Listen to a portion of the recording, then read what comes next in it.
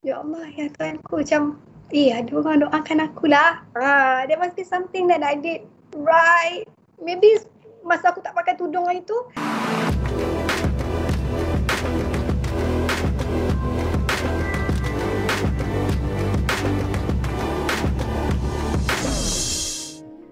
Like, to be honest, kita ni sebagai manusia, insan yang lemah hanya mampu berserah gitu.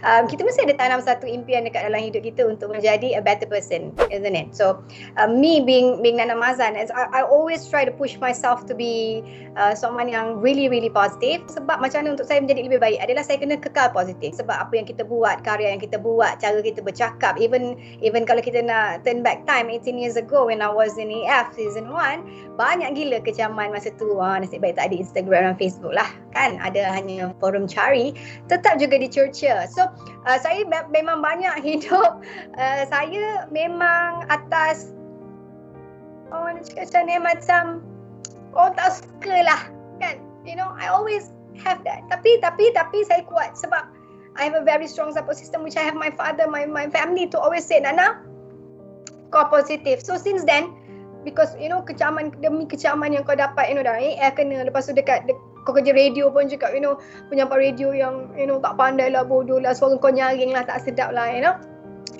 I always tell myself, cakap, it's okay Nana, kan, kalau kau tak elok, kau takkan dapat juga kerja ni. Ataupun saya nak rephrase balik, kalau kau tak molek, gitu, kau takkan dapat kerja ni. Tapi Alhamdulillah 18 tahun dan saya masih di sini. There must be something.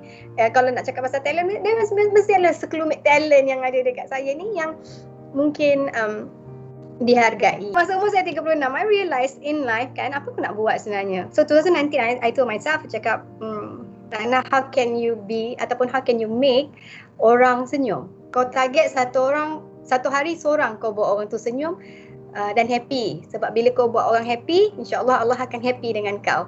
Kan? Kau be positif, kau you okay kan? Tapi I think macam, you know what, my 2019 answer adalah untuk buat orang tersenyum. So that's why 2019, if you guys notice, if not pun tak apa, let me tell you, I banyak buat live, I banyak buat selaut Nana, I banyak buat sharing. Sebab I nak orang gembira, you know, being entertainer myself. Saya suka menghiburkan orang, saya suka buat orang happy. Tapi how can I do more than just make people happy kan? 2020, I said, you know what, I want to make people happy and I want to help people. I nak tolong orang. Macam mana yang boleh buat kan? So after 2020 almost nak habis tu, actually saya pergi belajar dengan Rich Work. Actually, if I be honest with you guys, saya belajar dengan Datuk Wira Dr. Azizan Osman, nak belajar pasal bisnes. Dia membuka mata saya untuk melihat kehidupan ini dari sudut yang berbeza, looking at life differently, looking at business. I did not expect, like, to be honest, I did not expect doing a business is benda yang mengubah saya secara spiritually. Aku pergi masuk kelas bisnes ni, aku masih nak minta refund dengan Datuk Ira ni. Aku pergi masuk kelas bisnes, bukan kelas agama. Tapi the circle that I have kan, to be honest, it's a, you know, millionaires kan, all these people, and what they do kan, their habit is, number satu is, you need to serve your God. Kau hanya hamba. Kau tak hebat pun Nana, kau tolong orang tu konon tak apa-apa hebat pun lah. Ini aja saya cakap sendiri lah kan. Macam, oh my God, actually apa yang aku tak buat adalah I tak serve him. I'm not a good servant. So bila belajar bisnes ni, dia kata perkara pertama untuk kita being okay in doing business is you need to go back to the creator. So the routine was, bila saya join tu, saya baru join this year Titan, tapi masa tu masuk kelas yang free je lah. So bila betul serius saya nak masuk kelas yang memang berbayar, first thing in the morning, I start my day at 6:30 in the morning. Lepas malam subuh tu 6:30 in the morning, kita akan buat ratib alatas. So ni kelas bisnes apa baca ratib ni pula kan. Macam really open up my eyes that perkara penting yang kau perlu buat adalah you need to always be a good servant in order for you to be good in anything else you want to do. Antara dalam doa saya lah, saya kata, ya Allah, ya Tuhanku, berikan aku hidayah. Ya Allah, aku nak berubah jadi yang baik. Ya Allah, aku nak jadi hamba-Mu yang terbaik. Kuatkan iman aku, jadikanlah aku yang beriman. Ya Allah, jadikanlah aku yang sabar. Every time after solat during MCO, I'm telling you, I'm asking for His guidance. Sebab I am not the best ataupun orang yang sangat alim pun. Tapi bila saya minta tu, dia bagi kau. Yang baik-baik tu, kita be careful what you wish for gitu kan. Be careful. Kita minta, ya Allah, aku nak hidayah, aku nak berubah. Memang nak. Macam mana lagi aku nak jadi manusia yang baik kan? Kau dah tolong orang dah, kau dah bawa happy dah, I belajar buat sedekah subuh. Semua all this kan, tapi apa lagi yang kau tak buat, Nana? Apa lagi yang kau tak buat? Kan? So 2021, saya 3.0 punya MCO banyak lebih masa. Saya suka sebenarnya duduk rumah tak ada job ni okey juga sebab banyak benda yang saya dapat buat. Dan pintu hati dia ketuk banyak kali, tapi tak kuat. Kan, I even spoke to Brian, every solat kadang nangis, is it today? Oh no, not today, I'm not ready. And then you start doing your life macam biasa balik kan. So besok kan biasanya lepas solat lah kau akan realise apa lagi aku nak buat ni kan, how can I make him happy. So when I started do sedekah subuh pun adalah untuk dia kata macam, ya Allah Tuhanku, kau pandanglah aku ada dekat sini, kau bagilah kasih sayang kau pada aku kan. I wanna be that person that you love. I cakap macam tu.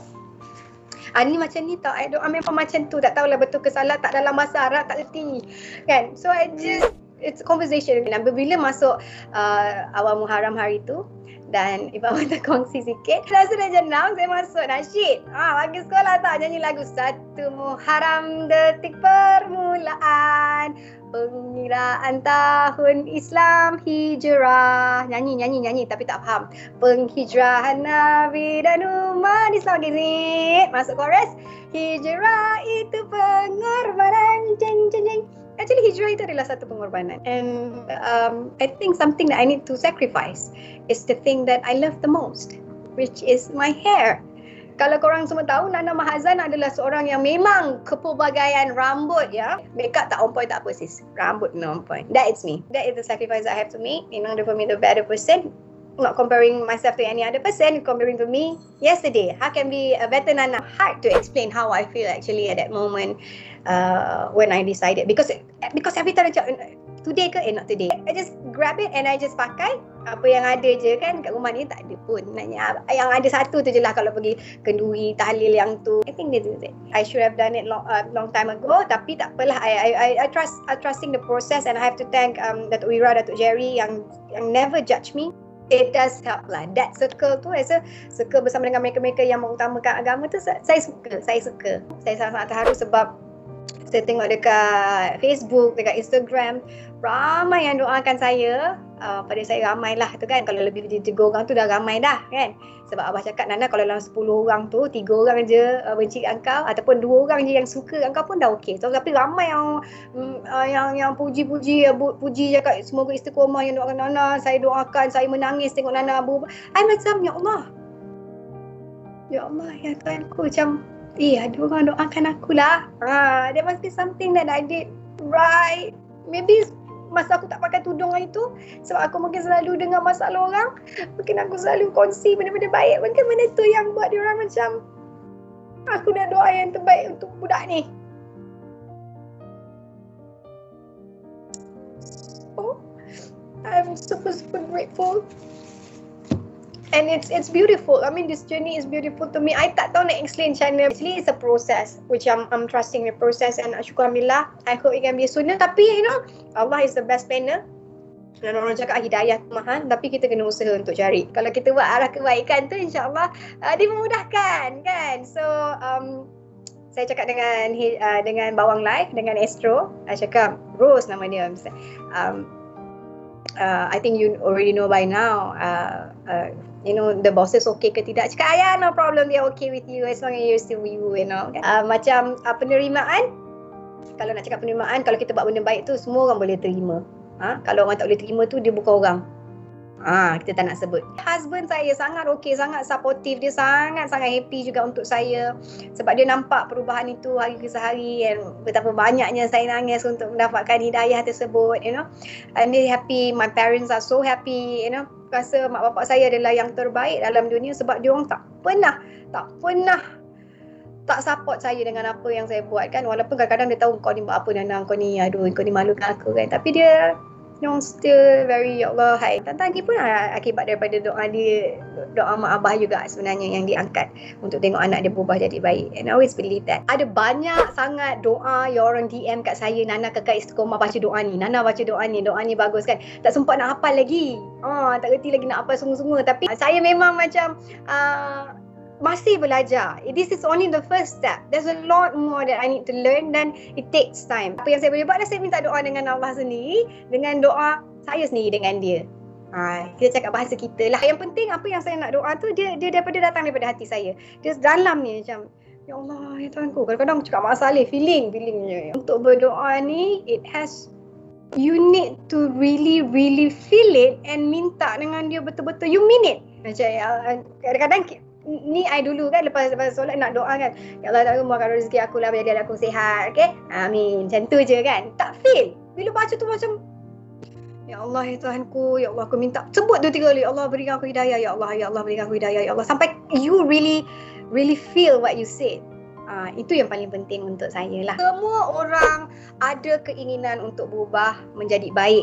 Okay, menjadi baik, like I said, definisi baik untuk orang different dalam journey dia orang kan. Ada orang nak jadi baik dengan bersedekah lebih, ada orang nak jadi baik dengan macam-macam benda. So bila kita berfikir untuk kita mengenakan hijab tu adalah step ataupun adalah satu perjalanan yang harus kita tempuh untuk kita to be a better servant. Okay, siapa-siapa sahabat-sahabat saya dalam industri yang telah pun berhijrah kan, walaupun kita tengok lah netizen cakap, alah tengok lah tu 2-3 tahun je kan, orang ni geram betul kadang nak tampar muka dia kan. Tak boleh nak doa yang baik, doa lah yang baik kan. Ni sekejap je lah ni kan, tu tak tutup dada, ni pakai baju ketat lah, relax lah, chill lah bro, sister relax kan.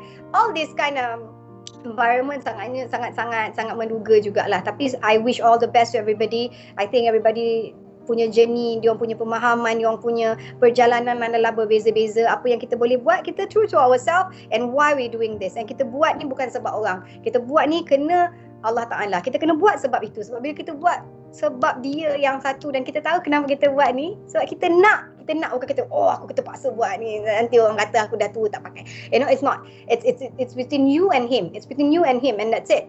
Kan orang nak kata apa, lantakkan dia. And when you understand that, to me saya rasa dia akan lebih mudah untuk kita istiqomah. Yes, memang kan ada banyak ujian. I think dalam kehidupan kita ni banyak gila ke ujian. Kesenangan yang kita dapat tu adalah ujian juga. Kan rezeki yang banyak pun adalah ujian juga.